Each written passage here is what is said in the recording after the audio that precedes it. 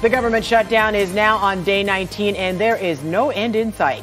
President Trump just tweeted he had an unsuccessful meeting with top Democrats about funding for the border wall. This all comes after last night's address where he called illegal immigrants crossing the southern border a growing humanitarian crisis, then blamed the shutdown on Democrats. The federal government remains shut down for one reason, and one reason only, because Democrats will not fund border security. Now, Democrats responded, saying the debate over the wall should be separate so the government can reopen.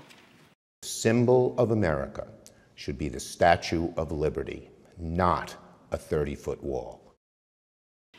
Meanwhile, President Trump says he has not ruled out the possibility of declaring a national emergency in order to get the wall. All right, so UCF history professor and our News 6 political analyst Jim Clark joins us now to talk more about all that's happening.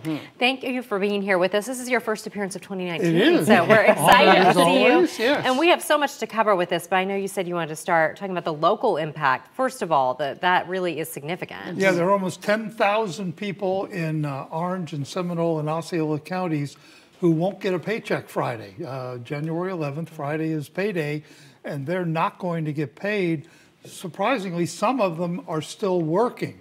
Right. People like Secret Service agents, people like TSA people are still at work but not getting paid. But most are sitting at home. And the danger, of course, is that it ripples through the economy, that these folks aren't going out to dinner, they're not shopping in stores, things like that. And Orlando has a relatively small federal employment. It's much worse in Jacksonville and Tampa, where you have the huge military presence. And you're talking about people who, some of them live paycheck to paycheck, and missing one or two paychecks really makes a difference. You're absolutely right. For some reason, the average government salary is about $85,000, but that includes people making almost $200,000. So most people are not,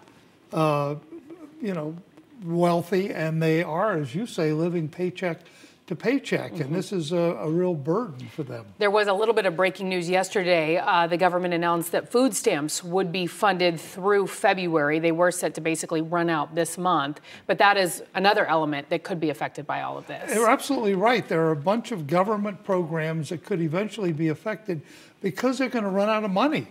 They're going to run out of money. Do you see any end to this? I mean, it seems like both sides are pretty dug in on, this issue. They really are, and the numbers tell us that most people don't want a wall, and that President Trump's popularity has taken a hit.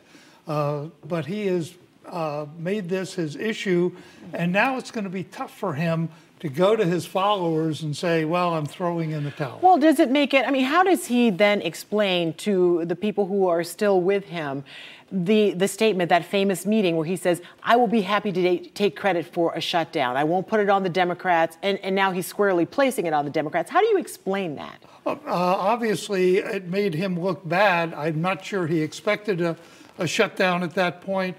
I'm sure he did not expect it to last this many days. But the American people, according to the polls, are blaming him and the Republicans in Congress almost 2-1 over the Democrats. Well, and you wonder why it got to this point. I mean, for the past 2 years, Republicans have controlled both houses, so couldn't they have done something to kind of prevent this before it got to this point? Well, that's an excellent point, and the problem now is the Democrats control the House.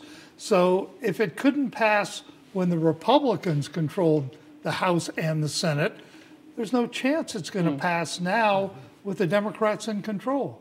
Well, hopefully there will be some sort of resolution very soon. Yeah, a lot of people's lives are being disrupted. And don't forget, it's not only the government employees, it's people at the University of Central Florida waiting research grants. There are government contractors. There's a big trickle-down effect. Thousands of government contractors in Orlando. Gee, what should we do? Yeah. All right, Jim Clark, our UCF expert and political analyst, thank you so much. If you missed the president's address last night, we've posted the full speech on our website. Just look for the video on clickorlando.com/politics.